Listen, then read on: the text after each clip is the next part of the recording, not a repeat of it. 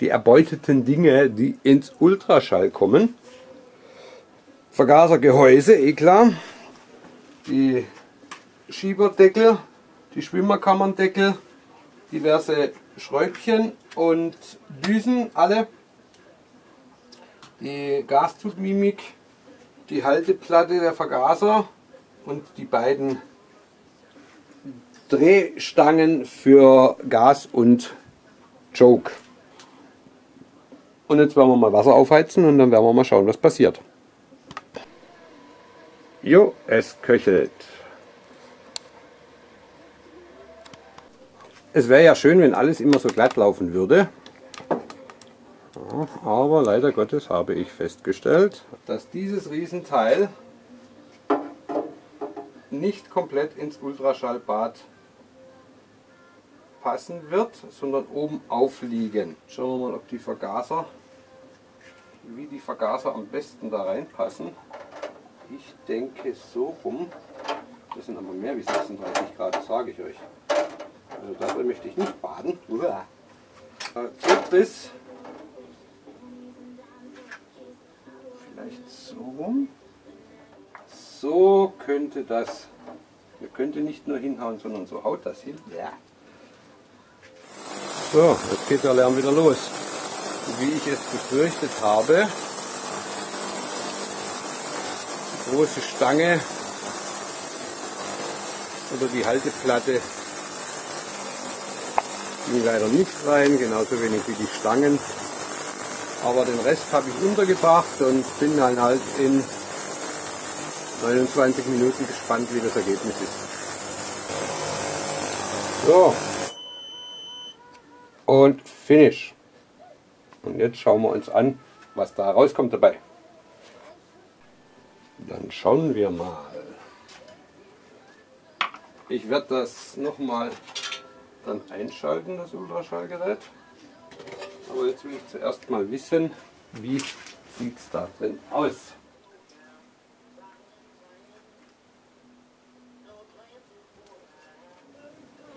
Aber dem kann man ja durchaus mit etwas Felgensilber oder Aluminiumspray nachhelfen. Dann, was ich gehofft habe, was weggeht, das sind diese Dichtungsreste. Die lösen sich da also nicht. Das heißt, zuzüglich zu den 45 Minuten, die ich da dran rumgewerkelt habe, muss ich nochmal, also so wie ich es vermutet habe, wenn man dem Gerät hier leicht mit der Messingdrahtbürste nachhilft, gehen auch diese restlichen Dichtreste recht gut runter. Ja, der ist.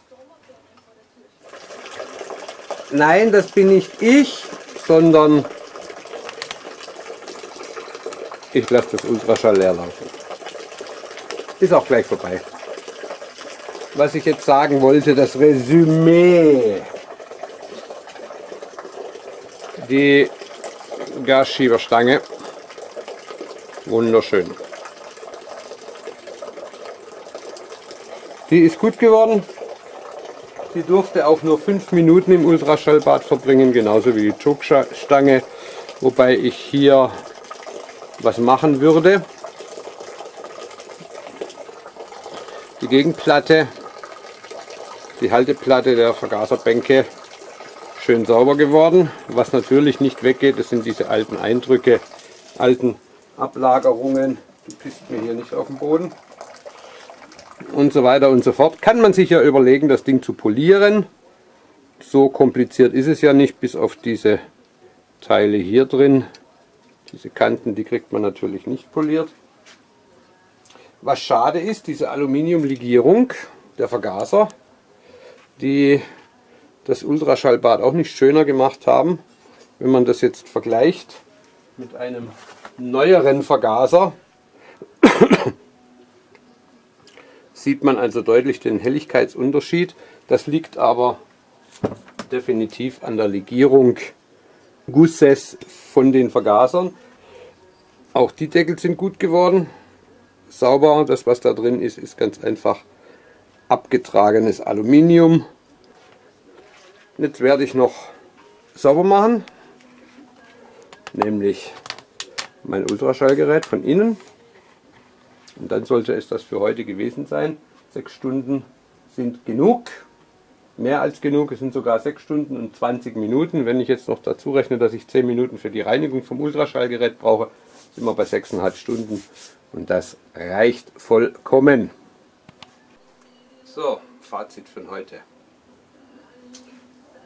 Man muss beim Ultraschallen beachten, welches Material man verwendet. Man muss auch beachten, aus welchem Material die Materialien sind, die man ultraschallen will. Aber vom Reinigungsgrad her absolut in Ordnung. Die Vergaser sind frei, durchgeblasen. Die Maschine lief vorher schon recht gut. Was es jetzt noch gilt zu eruieren ist, ich habe es ja aufgenommen, ich werde es heute Abend dann zu Hause per Videoschnitt rausfinden, welche Düsen bekommt die 750er, welche Düsen bekommt die 850er. Die Maschine braucht ja die 850er Bedüsung. Wir werden sehen, was dabei rauskommt. Ich werde jetzt zusammenpacken, Feierabend machen und den Dingen harren, die da kommen. Und sobald ich das okay habe, werde ich weitermachen. In diesem Sinne, bis zum nächsten Mal bei Nice Ice 36.